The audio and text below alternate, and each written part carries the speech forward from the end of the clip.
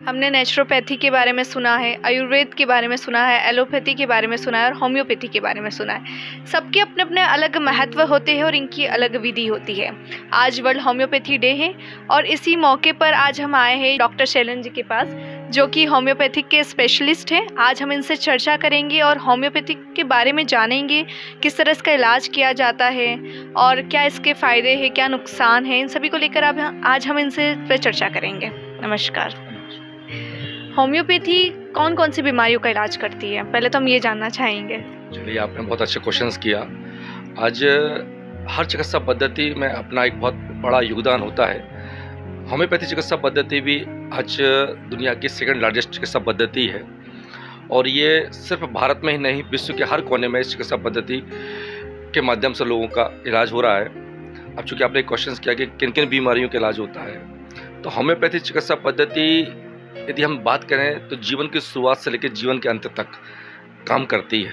अब शुरुआती दौर में यदि हम बात करते हैं, छोटे बच्चों को देखा जाए पीडियाट्रिक केसेस में, कि जब बच्चा छोटा होता है उसको डेंटिशन पीरियड की समस्या दौरान समस्याएं होती है, दांत निकलते की समस्याएं होती हैं, या छोटे बच्चों को एलर्जी प्रॉब्लम होती है, कफ एंड कोल्ड होता है, या छोटे छोटे बच्चों को जो एलर्जिक अस्थमा या निमोनिया होता है, तो उनमें बहुत अच्छा काम करती है। अब थोड़ा और बात करते हैं, थोड़ा सा और जब हम बड़ी एज में आते हैं तो छोटे बच्चों खास तौर से यदि हम बात करते हैं बच्चियों के बारे में, जब बच्चियों के सेकेंड कैरेक्टर डेवलपमेंट होता है, कुछ मेंटल डिसऑर्डर्स आते हैं, गायनिकोलॉजिकल प्रॉब्लम्स आती है, जिसमें से एक डिस्मेनोरिया की दिक्कत आती है। लगभग 70-80% बच्चे ऐसे होते हैं जो मासिक दौरान काफ़ी तकलीफ होती है, पेट के लोअर एब्डोमेन पेन होता है। तो जितने भी गायनिकोलॉजिकल डिसऑर्डर हैं, तो उस कंडीशन में कहीं ना कहीं आज देखिए, आज यंग बच्चों को ओवरी सिस्ट की प्रॉब्लम हो रही है या यूट्राइन फाइब्रॉइड की प्रॉब्लम हो रही है, तो होम्योपैथी वहाँ भी बहुत कारगर सिद्ध होती है।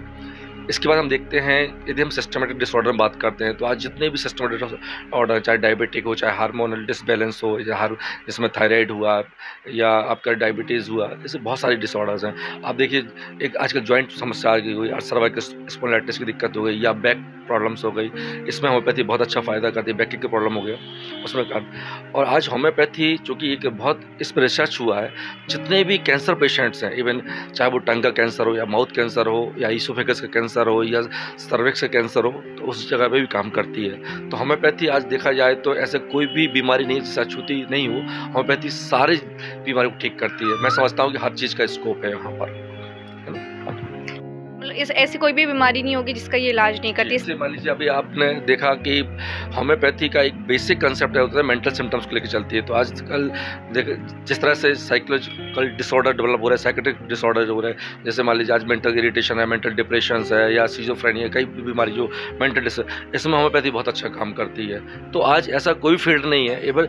इवन इमरजेंसी में भी यदि हम बात करते हैं, कार्डियोवास्कुलर सिस्टम में कई लोग बोलते हैं कि एंजाइना अटैक आ गया तो एलोपैथी मेडिसिन साइड जाते हैं लोग, लेकिन कहीं ना कहीं देखा जाए यदि इमीडिएट अच्छे डॉक्टर से आप मेडिसिन दे दी जाए होम्योपैथी की, तो वहाँ प्रिवेंशन हो जाता है।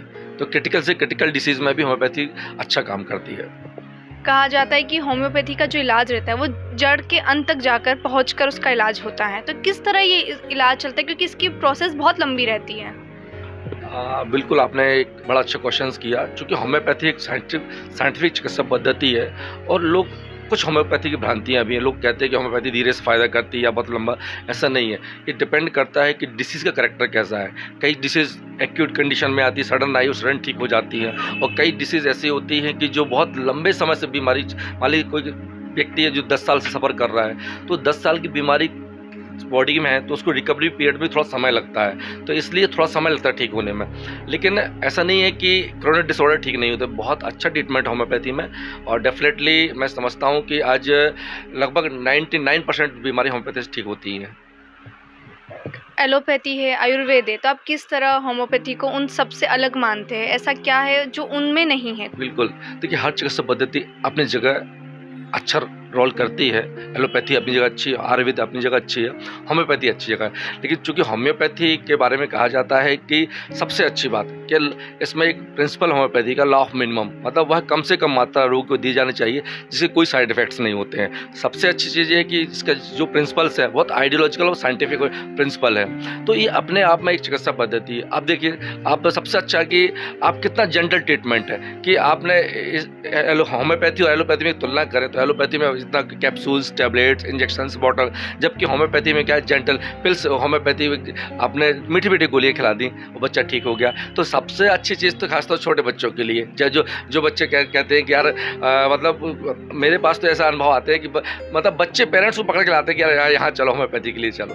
तो नेचुरली होम्योपैथी चिकित्सा पद्धति बहुत साइंटिफिक है और सबसे अच्छी चीज़ है इससे कोई साइड इफेक्ट्स नहीं है जो वाइटल ऑर्गन्स को डैमेज करें।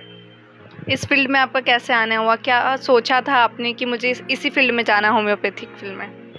देखिए, कहते हैं कि जब आपके अंदर भाव सेवा का होता है और सेवा का भाव यदि किसी के अंदर आपके अंकुर ग्रुप में भी है, तो मेरे मन में लगता था कि यार नहीं, मैं कुछ ऐसा प्रोफेशन चुनूँ जो जिससे लोगों का भला हो। तो मन में शुरू से जब मैं स्कूल लाइफ में था तो मुझे लगता था, चूँकि मेरे फादर भी एक चिकित्सा आयुर्वेद में जॉब करते थे, तो शुरू से डॉक्टरों के बीच में देखता था कि यार ये कहीं ना कहीं सेवा कार्य कर रहे हैं। और वास्तव में बचपन से ही लगता था कि यार मैं एक डॉक्टर बनूँ, और ईश्वर के पास से डॉक्टर बना और आज हज़ारों लाखों लोगों की सेवा कर पा रहा हूँ, तो मैं अपने आप को सौभाग्यशाली समझता हूँ। हम कभी भी जाते हैं मेडिसिन लेने या किसी को भी देखेंगे तो उनका ज़्यादा ध्यान ये रहता है कि वो एलोपैथी की दवाई को ज़्यादा प्रीफर करते हैं, होम्योपैथिक को कम करते हैं। तो इसको लेकर आप क्या कहेंगे? देखिए, आज परिस्थिति बदल गई है। मैं तो ये कहूँगा कि 21वीं सदी में आने वाली जो चिकित्सा पद्धति होगी वो होम्योपैथी की होगी, क्योंकि लोग, चूँकि होम्योपैथी बहुत साइंटिफिक चिकित्सा पद्धति है और ये इसमें रिसर्च वर्क में जो जिस तरह से कोई कॉम्प्लिकेशन नहीं आ रहा है और पेशेंट परमानेंटली क्योर हो रहा है। और सबसे अच्छी चीज़ ये है कि जितने भी कॉम्प्लिकेटेड डिसीजेज हैं उसमें होम्योपैथी ने बहुत अच्छा काम किया है। और रिसर्च वर्क भी ये कहती है कि आने वाली चिकित्सा पद्धति कुछ होगी तो विश्व में सबसे नंबर 1 होगी तो होम्योपैथी होगी। आज वर्ल्ड होम्योपैथी डे है, तो आप किस तरह लोगों को जागरूक करना चाहेंगे? आज चूँकि doctor Samuel Christian God Frederick Hahnemann का जन्मदिन है, इसलिए उनके जन्मदिन के याद में आज हैनीमैन डे के रूप में हम लोग होम्योपैथी डे मनाते हैं। और एक संदेश रहेगा कि हर चिकित्सकों के लिए और किसी भी डॉक्टर्स ने जो या कोई भी व्यक्ति ने इस चिकित्सा पद्धति को बनाया है तो कहीं ना कहीं उसके भाव एक ही रहा हुआ कि पीड़ित मानवता की सेवा हो। और मेरा एक ही संदेश है, और मैं खुद कि जब तक अपने सेवा कार्य के माध्यम से लोगों की सेवा करता रहूँगा तो शायद मैं अपने लिए सौभाग्यशाली समझता हूँ अपने आप को। कोरोना के केसेस हम देख रहे हैं बहुत बढ़ रहे हैं, H3N2 के केसेस बहुत सारे बढ़ रहे हैं, तो इसके लिए भी कोई इलाज है होम्योपैथिक डॉक्टर्स के पास? चैलेंजिंग थी बीमारी, पूरे विश्व के लिए चैलेंज थी। आपने देखा पिछले जब फर्स्ट वेव और सेकंड वेव जब आई थी, होम्योपैथी का रोल बहुत बड़ा रहा। भारत सरकार ने इसमें बहुत बड़ा आयुष डिपार्टमेंट ने आर्सेनिक एलोम 30 पोटेंसी को एक प्रिवेंशन के रूप में डिस्ट्रीब्यूट किया था। और मैं एज अ डॉक्टर के नाते मेरे पास भी कम से कम 250-300 पेशेंट कोविड के पॉजिटिव पेशेंट आए थे। और आप यकीन मानिएगा, उन 250-300 पेशेंट को देने के बाद में एक भी पेशेंट ऐसा नहीं हुआ जो रिकवरी नहीं हुआ हो। और तो होम्योपैथी 100% परमानेंट क्यों करती है। हाँ, लोगों के मन में थोड़ा सा भय व्याप्त हो जाता है कि ये बीमारी आ रही है डेवलप।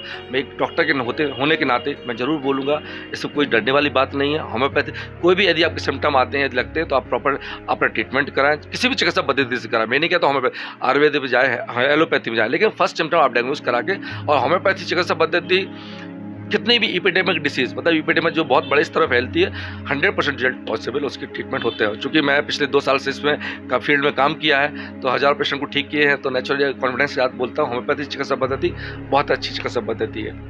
अगर अभी किसी को सिम्टम्स आते हैं H3N2 को लेकर या कोरोना को लेकर, तो किस चीज़ को लेकर उन्हें सावधानी रखनी चाहिए? बिल्कुल, देखिए, जब कभी कोविड के सिम्टम आते हैं तो एक मोस्ट कॉमन सिम्टम, चूँकि ये हाईली इन्फेक्टेड डिसीज होती है, एक व्यक्ति से दूसरे व्यक्ति में फैलती है। यदि आपको सिम्टम्स लगते हैं कि कफ एंड कोल्ड स्टार्ट हो गया, माइल्ड फीवर आ रहा है और थोड़ा सा हल्का सा आपका फीवर ठीक नहीं हो रहा है, तो सबसे पहले तो आप टेस्ट कराएं। और यदि आप पॉजिटिव आते हैं तो तुरंत अपने आप को आइसोलेट करके थोड़ा सा प्रॉपर ट्रीटमेंट ले लेंगे। और आजकल देखिए, सबसे अच्छी चीज़ है कि भारत सरकार ने सारे लोगों का एक इम्यूनिटी बूस्टर डोज वैक्सीन के रूप में लगा दिया है, तो चिंता करने वाली बात नहीं, सभी को डोज लगता है। ये वैसा स्प्रेड नहीं होगा जैसा वो वेव्स के रूप में आया था, क्योंकि लगभग 99% लोग प्रिवेंट हो चुके हैं, वैक्सीन लग चुका है, इसलिए चिंता वाली बात नहीं है, ठीक हो जाते हैं। बस ज़रूरत है थोड़ी सावधानी की। धन्यवाद बहुत बहुत आपका। आज हमने कोरोना वायरस होम्योपैथिक के इलाज के बारे में डॉक्टर शैलेंद्र जी से चर्चा की है, और ऐसे ही बने रहिए हमारे साथ, देखते रहिए स्वदेश लाइव।